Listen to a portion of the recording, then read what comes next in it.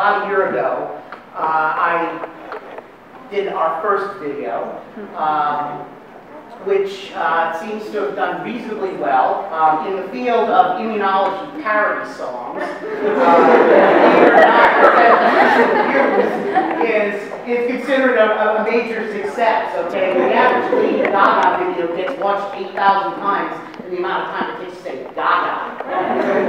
But this is pretty good. So, but if you're going to make it in the cutthroat world of immunology parody songs, you can't just lay back on your classics. Okay, you have to make some new material. Okay, so. With that in mind, I listen to songs constantly, and my strained mind sort of comes up with alternative lyrics, most of them focused on immunology. And so with that in mind, I would say that our latest immunology song, inspired by the Carly Rae Jepsen song called Maybe, and of course, in our case, it is Bind Me Maybe. Now, of course, whenever I do something like this, I have to apologize to the artists involved, mostly because I hope that they won't sue me or anything. So Carly Rae, if you're watching this, you have a sense of humor, I'm sure, right? Okay. So, but of course, I had to, every time I show something like this, I have to imagine what it would be like if I were in the picture.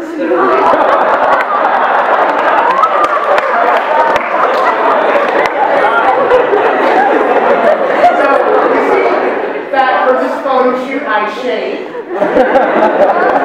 Actually, the hardest thing was getting my legs all silky smooth. So with that in mind, why don't we just start things going?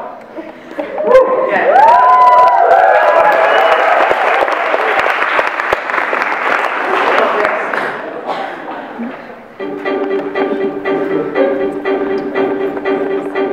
Up a foreign protein made from a pathogen steam, something that I've never seen. Now it's on my man-made skin.